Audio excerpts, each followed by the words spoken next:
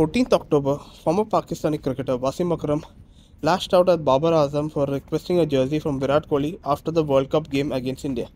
During a television show on A Sports, a Pakistan channel, Akram agreed with a Pakistani cricket fan if Azam wanted Kohli in an electrifying ICC World Cup match at Narendra Modi Stadium in Ahmedabad. India smashed Pakistan by 7 wickets, finishing the game with 19.3 overs remaining. Leading from the front was Indian captain Rohit Sharma, who made 86 from 63 balls. India achieved the target of 192 that made Pakistan with very easily. Following the humiliating defeat, Babar Azam sought Kohli's signed jersey, which created controversy in Pakistan. Cricket fans in Pakistan believed he could have asked for the jersey in the dressing room given the margin of defeat. Wasim Akram was part of the panel discussion on the match on A Sports where the fan raised the issue. Akram agreed with him and said, "This is what I exactly said when I saw the picture. Today was not the day to do it. If you want to do it, you could have done it in the dressing room."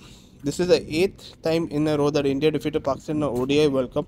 Pakistan will next face Australia on 20th October and India will face Bangladesh on 17th October.